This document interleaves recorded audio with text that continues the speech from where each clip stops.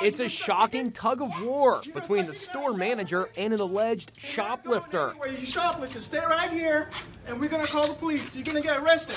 The manager at a Rite-Aid drugstore in Oregon would not let go.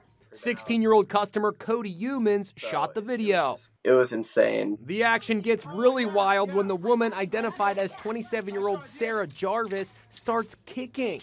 Oh, really? I'm gonna take you down for that now.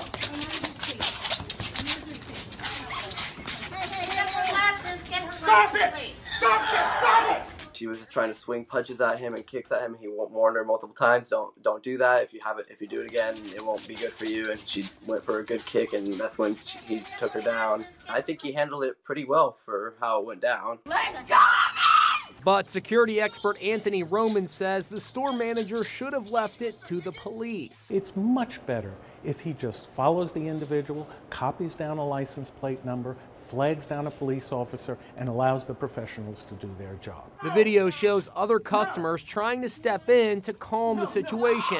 Let me go! Don't bite him either. The lady in the video was acting kind of like a referee in a way. You're being filmed, ma'am, and everybody is pointing out what you're doing. With police on the way, the struggle finally comes to an end. Turn around. Now she's got to deal with the police. Turn around on me, it's gonna be bad for you. You face the other way. Don't move, got it? Even she realizes the time has finally come to give it up.